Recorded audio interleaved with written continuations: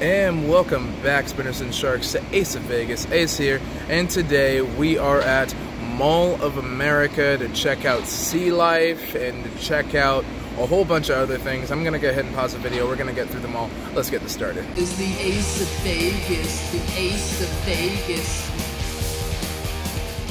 Alright, delicious lunch. Now I'm on my way to Sea Life there. We're gonna go ahead and run over this way, but we're gonna do it Sonic style. Let's go.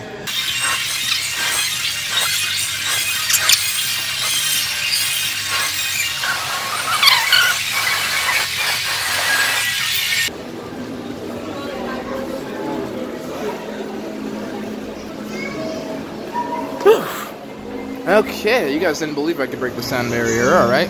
So it looks like we're at Sea Life. Let's go ahead and get down the stairs and get this party started. Okay guys, we're heading down to Sea Life immediately. I'm seeing some rays over here, so Steve Irwin need not apply. Dark joke, I know, but hey, there you go. He would have laughed too. Alright, so we're gonna go ahead and go get some tickets right now. Looks like annual pass, buy tickets, and will call are all this direction. But these are bathrooms, so apparently it's just this way. I think they're about $25 for an adult. Yeah, $25.99 for an adult. So we're gonna have a good time here. So if you guys missed our last aquarium trip, we went to Mandalay Bay's aquarium, so it'll be a much better time here. Hear that, gang? Game on. Let's do the Spinners and Sharks. We're gonna see some real sharks here.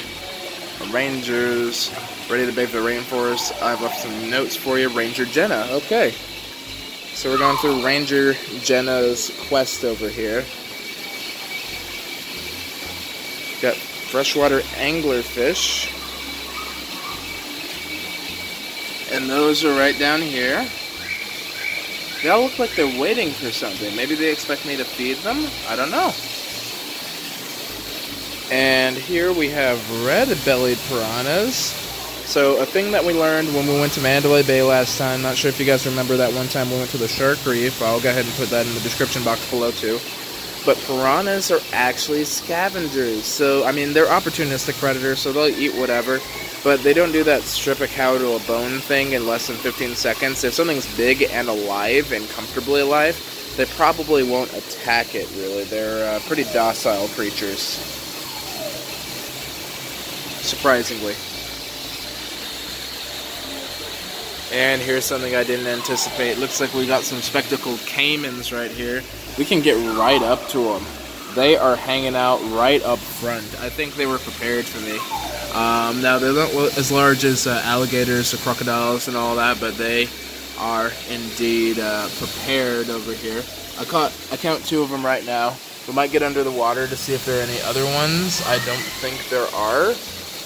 But yeah, I was not prepared for them to be sitting right here and ready for me. This is already a little more fun than the shark reef was, because their golden croc wasn't quite ready for me. So that's okay. So here's the thing I didn't know you could do the first time: close-up croc encounters inside. You can actually crawl in there and see about the caimans up close. Let's go. Oh, bloody hell! He's right there. I'm not sure if I can see him from here. Yep. Oof. Wow. He's right there. I can actually get up close and look at that. Caiman come. Oh Lord. All right, he's coming my way. I'd encourage him to come up here a little more. Oh no, I think I scared him. Oh, he's got a fish. All right, he's got a fish in there. And he's sneaking off with the fish. He thinks I'm another predator. God, my audio must be horrible in there. But he seems to think I'm another predator. So, I will back off, let him eat his fish. Oh, wow. Look at that. Look at him eat. This is really dope. I wouldn't be able to do this on a weekend.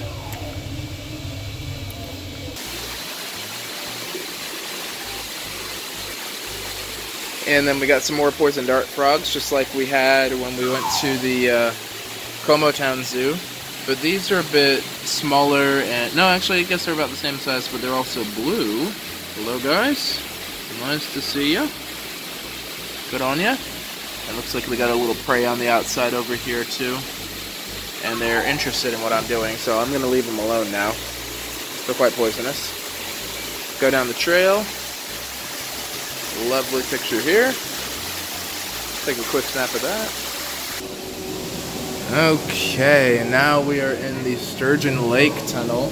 And it looks like we've got, wow, large sturgeons right here. Man, this is pretty intense. I can't imagine being in here with all these sharks and large catfish and all that.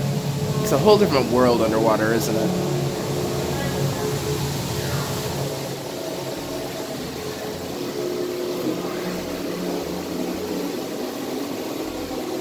Got some soft-shell turtles in here, red-eared slider turtles, carps, long-nosed gars, alligator gars, and lake sturgeons too. So I believe all these are native to Minnesota.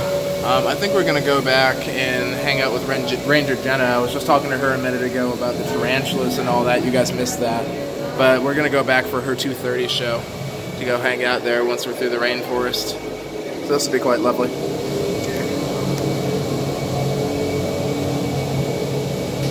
Fish scales.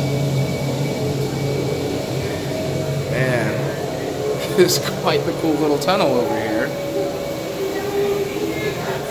It's got sturgeons everywhere and they're swimming about.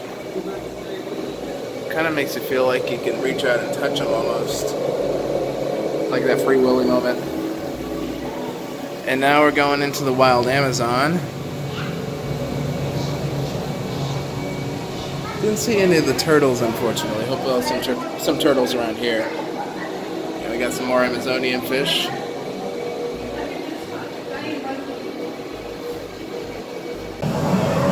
And always got to get a shot of my boy Michelangelo up there.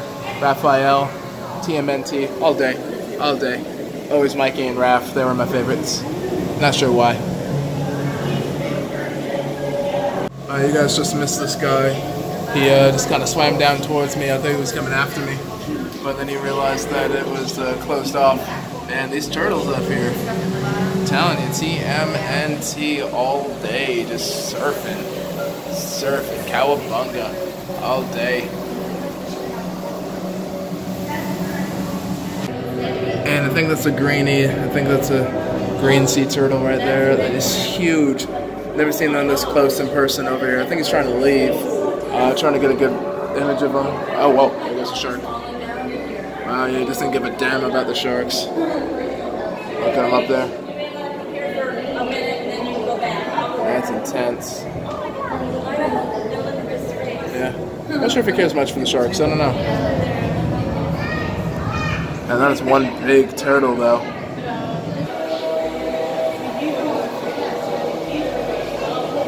Wow, lots of sharks. Very much reminds me of Shark Reef.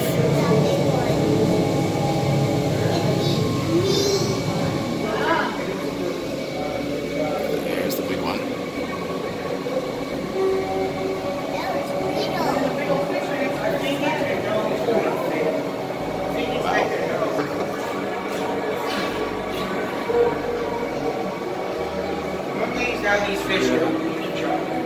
Nice.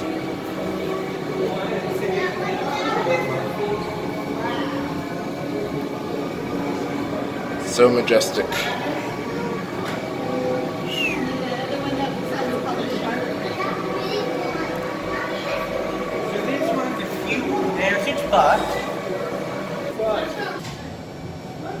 And here's the gentle reminder that there's a mini Legoland inside the mall here. Look at that. Look at the craftsmanship on this. Get close. It's brilliant. It's an actual Lego. Intense.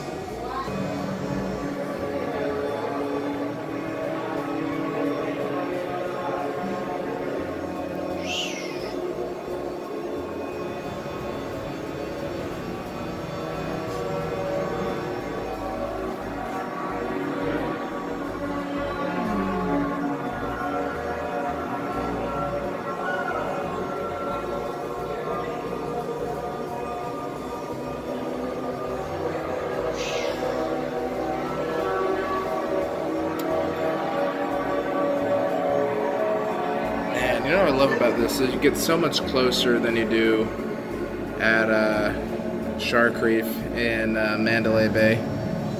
So cool. That just kind of make you wonder, what kind of shark evolves to have a chainsaw on its nose? It makes me think.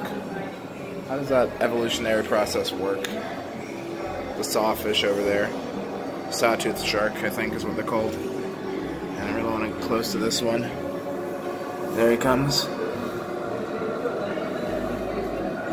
Some rare footage right there. How the teeth work. Look at that.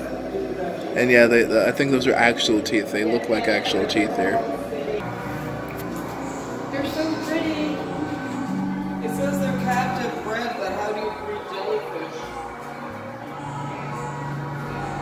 That's a good ass question. How do you breed a jellyfish? First appearance. It's okay to change your belly in here. I don't mind. Intense. And I swear they make Legos of everything in here. Look at this. They made a Lego of it. You get to see the real thing over here.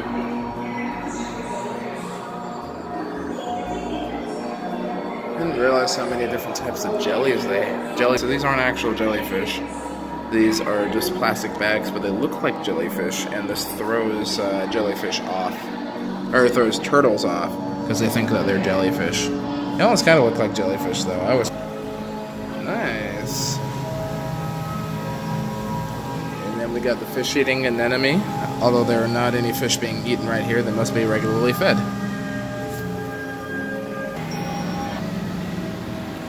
Oh, man. Rays are my favorite part. Just absolutely beautiful. Watch them glide across the seafloor right there. So they're breaking the water or not. It was just amazing. Alright guys, so we got some lunch for the rays over here. Definitely going to see if I can get close and get some food in for them there. Let's see if they'll actually come eat them. Oh, we got a swarm, Did he eat that? He ate the shrimp. Oh, he got the shrimp, look at that. And there goes the fish. I'd like to see if they catch the fish. Let's see, there's one that's coming up real slow. Real low down there. Oh, we sensed it. It just kind of sucks it. Oh, no, it took off. Why did it take off? Oh, yep, there's one. Caught it. And it's gone. Okay, off we go one more time. I'm going to do these one piece at a time here. First one in. What's that? See if we can get a frenzy going there. Oh, they're swimming around. Second one in. And let's get the third one in. And see if we can get a swarm going here. Oh, there we go. They're swarming around. There's an attack. There is a ray attack right there. Going after all the food, and they're just jamming. There's one more fish up there that they're trying to get to. Look at that. That is amazing. It's right below it. They go in layers, apparently. Who's going to get the fish? I think that's the last one left. Because I blew away all the rest of them. Yeah, because they did a little feeding frenzy over there. There was that shark. I thought the shark was going to get it. Here it comes. Oh, yep, they got him. And whoa! They all took off after that running. That was awesome. Okay, guys, here's our friend Ranger Jenna. She's going to show us the meet and greet right here. We're going to get nice and close. All right. Okay. So this is a king snake. This is King a brand snake. debut today, actually. So it's first time coming out. Now king snakes are kind of interesting creatures. So their name king snakes is actually because they have been known to eat other snakes, including rattlesnakes and cottonmouths. Oh. They have a special ability where pit venom actually doesn't infect them, which is really awesome. And he is fairly new to us. We actually got this guy because someone was moving and couldn't bring them with. And so we adopted them. So Where do you find those? Huh? Where do you find those? They're actually found all over the United States, which is very cool. I don't believe you can find them here in Minnesota. However, milk snakes are in that same family as king snakes, and we do have those. These guys are pretty special. Now, I'm going to get them comfortable, and then we'll let you guys touch them. I just asked that since this is his first day out, we're going to go nice and gentle, just try to go one at a time, and just use 1 or 2 fingers to touch them. All right. Let's see the best way to get our guys Hey, touched. Sandy, you think I should I give him a touch? You gotta give him a tap. I gotta give him a touch. All right. That is orders from Ranger Sandy.